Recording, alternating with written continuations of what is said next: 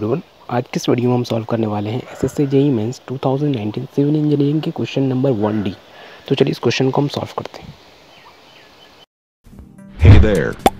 Subscribe to my channel. And also press this bell icon.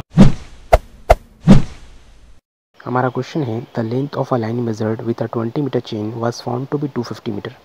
Calculate the true length of the line if the chain was 10 centimetre to long. तो चलिए यहाँ पर हम true length find कर लेते हैं। सबसे पहले हम ये देख लें हमारे क्वेश्चन में क्या क्या गिवन है। हमारे क्वेश्चन में गिवन है measured length L dash 250 metre, small L dash 250 metre, ठीक है। हमारा एल दिया हुआ लेंथ ऑफ चेन है क्या हमारा 20 मीटर। एरर कितना है, एरर है 10 सेंटीमीटर, ठीक है। जिसे अगर मीटर में कन्वर्ट करना चाहें तो हो जाता है हमारा 10/100, 10/100 आ जाती है 0.1 मीटर, 0.1 मीटर। अब हम फाइंड करना है क्या, हमें फाइंड करना है ट्रू लेंथ ऑफ चेन, ठीक है। एक रिलेशन होता है 2 × 2 is equal to wrong into wrong, ठीक है। इसमें मेजर्ड लेंथ और ट्रू लेंथ का रिलेशन है capital L into small L is equal to capital L dash into small L dash.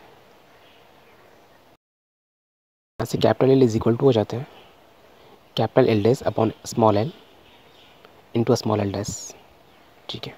यहाँ पे हमें कैपिटल एल डैश फाइंड करनी है, यानी incorrect length of chain find करना, उसके बाद ही हम correct length of chain find कर पाएंगे, ठीक है। तो यहाँ पे इनकरेक्ट या wrong length of chain find करने के लिए क्या करेंगे, हम जो लेंथ ऑफ चेन है 20 मीटर उसमें हम एरर को ऐड कर देंगे, ठीक है, ठीक है। 20 + 0.1 L dash is equal to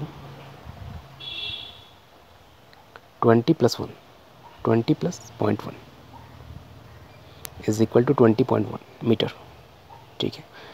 अब एल डैश की वैल्यू जो है यहाँ पुट करेंगे और एल फाइंड कर लेंगे, true length of chain find कर लेंगे, ठीक है। तो L is equal to 20.1 upon 20 into 250, measured length 250। तो एल इज इक्वल टू आ जाता है 251.25 मीटर, ठीक है, जो हमने फाइंड कर लिया ट्रू लेंथ ऑफ चेन।